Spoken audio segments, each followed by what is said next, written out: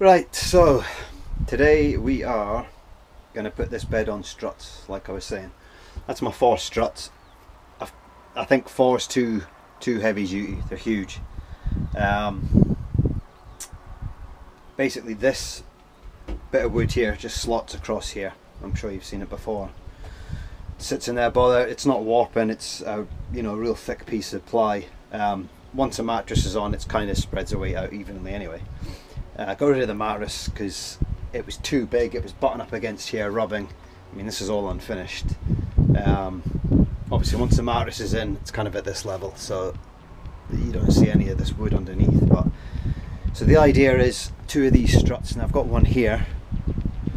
Like I said, I was going to go for 4 and lift the bed straight up, but to be honest, I think they're just too heavy duty. I can push them down slightly, so they're not the most powerful. I mean, they're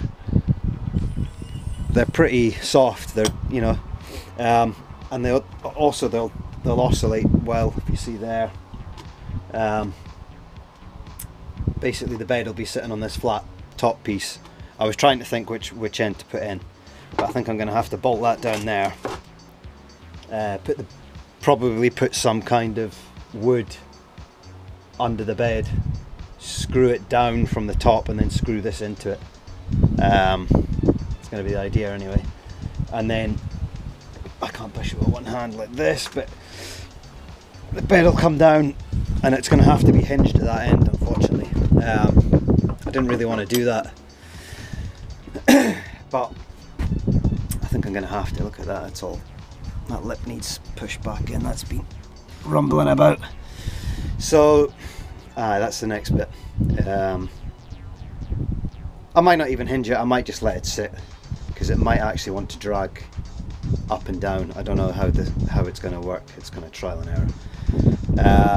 But I'm going to have some kind of bolt underneath to keep it down. It's the feeling. What a horrible day. Miserable. We've had this crappy weather now for like 2 weeks. I've got all the paint for the van. I've got 2-part acrylic paint. It's like U-Pol Raptor line, but it's called Meeper. It's the same stuff basically. It can be rollered on, but I have got a spray gun. It's just finding the right weather. I mean, that 4 weeks I was furloughed, that was beautiful weather. It was like 20 degrees every day. Well, not 20, but 18, 19, 20 most days. That would have been perfect. But I didn't actually have the paint at that time, and I'd only just kind of covered up all the rust in the van anyway. So that's today's little job. The van is minging, absolutely needs a hoover out. It's just, yeah. All this needs to be painted as well. It's going to be painted and primered and then painted. Because if you look here, this is an expensive type of ply with a laminate on it. It's for doing concrete shuttering, and nothing sticks to that. That is, I don't know what, well, it's laminated, but nothing will stick to it. So I don't know if I'm going to have to rough that up or what. Because I did paint these bits. I mean, that looks quite good, but you can see. Look at that there, that's just a little scuff. Stuff just peels off. So, annoyingly, gonna have to do all this again. I mean, not all of it's coming off, I don't know why. It's just if it gets scuffed, it starts to come off. Also, if I pull it in like that, it comes off. There's another bit down here, it happened a while back. I could give it a second coat and hopefully it would stick, but I mean, this side's the same. Getting it peel off, looks absolutely rubbish. That's not too bad, right enough. I mean, maybe give that another coat as well. Maybe it just needs to be thicker coats. Anyway, van's wide open, getting some fresh air for a change because it's been sitting baking in the heat. Although my little solar vent up there, he's actually whizzing around today. See if you can hear him. Might even be able to see it. I can't really see up there, but he's taken out any moisture that lingers in the van, and it actually does a really good job constantly. Just although there's never been any moisture because it was all insulated properly, so but it just another peace of mind thing, you know. Other than that, know what else I'll do today. I'll get this done first, see where we are. I did have a bit of an idea. So here, now because the bed's out, like I can walk right through to the, you know, into the living area. So I was thinking maybe hinge this.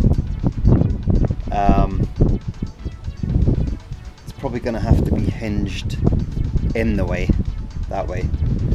And then I've got one of these plastic storage towers, and just for a bit of extra storage, because we've got no storage for like clothes or things like that. We normally just have a suitcase and just live out the suitcase, but that can be quite annoying. So I was thinking drawers and storage. You know, I'm kind of wasting this boot area, to be honest, because there is no bikes in it at the moment. I don't have a motorbike. I built this area to take a ZX6. It's the right length. Hence the reason I wanted the bed to raise so I could wheel it in and out. But I sold that bike. Don't know when I'll get another bike. I've got a trailer. If I ever need to take a bike with me, I can just throw on a trailer. So waste of space. I'm gonna, obviously you can, these are storage cupboards, but that's gonna be stuff like for my ground sheet. You know, just bits and pieces that you need when you're on a site or when you're camping out somewhere. I've got two awnings out there. One full canopy with a door and sides and everything, and the other one's like just basically an awning, like a half canopy. That's great in the hot weather, but I tell you, if you ever get rain or cold weather, you need this just to keep the heat in. So yeah, so here, have this hinged so it can swing back that way, and then have this little tower, which is, they're quite good drawers. I mean, they've got to be 6-8 inches deep. Have that kind of positioned here with the drawers facing that way, so we can just open that into the drawers, whatever we need to shut this again. So I might take that off. That's the table strapped in there from over there, but basically it's only held on by, I think I've got 2 screws down there and 3 down there, so that might be the next thing, just have that on a hinge, so it opens up and we can get into clothes storage. Yeah, so that'll be the next one. I'll show you what I've done with this once I get a little bit done. Alright guys. Right, so that's the bottom of the struts. Basically what I've done, I've just screwed them right into this corner post because that's really thick. I tried to bolt them through there, but that's too thick and I can't get this off. It's like a locked nut. So that should do it. That's giving me oscillation that way. And I mean, it's pretty strong. I should be able to push it down, no bother now. Yeah. Ugh. Tell you, they're pretty strong, like. Oh. It should go all the way down, but that bit there is hitting against there. So that's that. So next bit is to get the sheet up back on and see if it'll raise and lower, and then maybe find some like deadbolt kind of attachments or clips or something to hold it down, because it's going to be under pressure all the time. But yeah, that's worked out alright down there. I mean, it's not the prettiest. I'll give it a paint later on. So both sides. So that should work out good. So let's get on with the sheet. Right, that's the sheet back on. What I'm going to do is I'm going to have to keep it up like this and try and attach what I'll do is I'll sneak down and then come back up with the 2 rams. Just to see what happens here.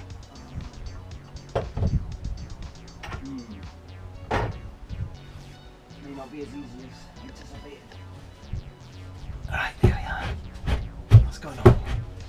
This wood seems to have either warped from sitting or it's a strange, it's a very tight fit. Never used to be this tight. I don't know what's happened. Maybe warped from heat, I don't know. Right, let's push this up again. Let's see if I can get a hold of a ram. Right, here we are. So I'm going to have to find the ideal position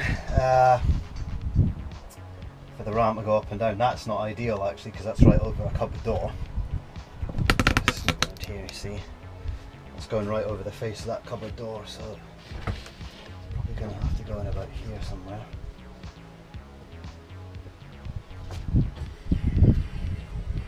Oh. Yeah, I would say maybe even about, I want to try and get it in line as much as I can. I'm probably going to have to, where are you? Come here. I'm probably going to have to cut a batten of wood and put that under here first, because obviously the ply's only 3/4 of an inch deep, and if I want a decent hold with screws and things, I've got 4 holes there, so I can get 4 screws in. I haven't got any small bolts or washers, which is the problem. Yeah, it's going to have to be screws. I think I might cut a batten of wood 6-8 inches long either side, just to give it that extra bit. But that's, once the mattress is on, have a look up here, there's still plenty of headroom.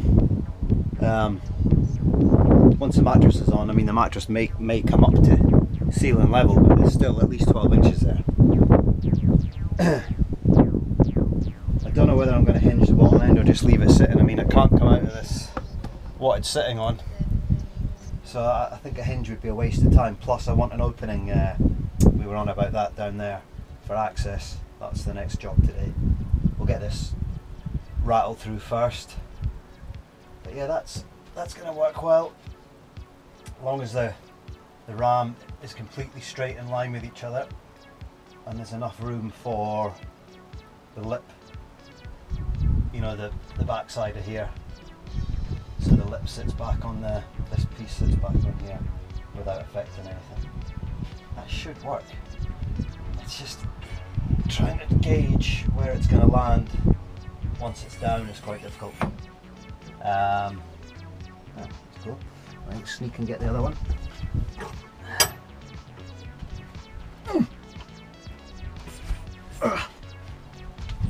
That's it. Right.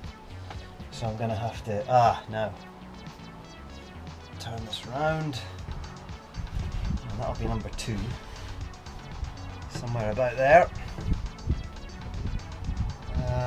Probably have to give it a slight measurement, make sure that that's in line with that. Let's have a look, guys. Come down a wee bit. So that's it there. Obviously Liebherr struts came off my machine. Heading for the scrap. The fit was nice enough to give them to me. I think they're perfect size. Once that's bolted in, or screwed in, or if I can find bolts I'll bolt it down. And then I've got a grab handle, big handle that I'm going to put here to pull it down, and then we're going to have to find some kind of locking mechanism to, just to make sure that it's although probably when the mattress is on top it might hold it down, but for now I haven't got any weight on top of it. I think I'm going to go for that. Yeah, I'm going to put a couple of bolts in either side. Right, so the wood idea is not going to work. When the ram's closed, I've just leant on the board, one fell down, they're not attached. So I was going to put this in, but then that becomes too thick for the ram closing. The ram's at the perfect height for closing with, because obviously it stops here, so you've still got all this to, and then that, it's just too much. So I'm going to have to either find some bolts or have the batten on top, which we may or may not feel in the mattress. I don't really want to do that. So that's the next conundrum. I'll go and look for some bolts, see if I've got any.